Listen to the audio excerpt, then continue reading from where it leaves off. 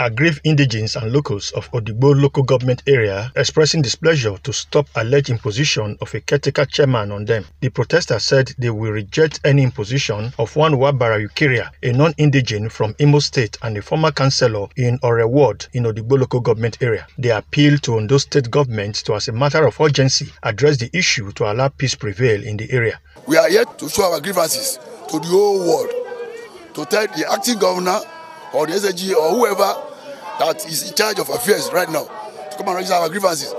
I will not take this because we've taken more steps before now. We've written to the state command of the police, the civil defense, the XSS, even to the level party, to the level of the APC or Gadetimei.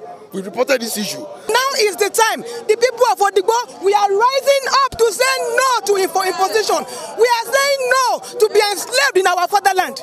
We cannot afford to be craving and be begging non-indigene in our own land. We cannot be at their mercy. Odigbo is our fatherland, and this is why we are here to protest. So we are here to come and tell the entire state, in fact the entire nation, that we are saying no to imposition in Odigbo local government.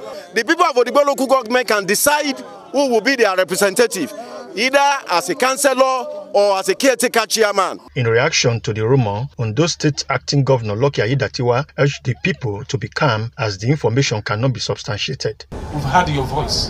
What you think is not right that you don't want. At this point, it's a perception, it's a rumor that we cannot substantiate. The main gate to the governor's office was temporarily blocked while the protest lasted. From Akure, the Ondo State capital, Jonah Omowa, ITV News.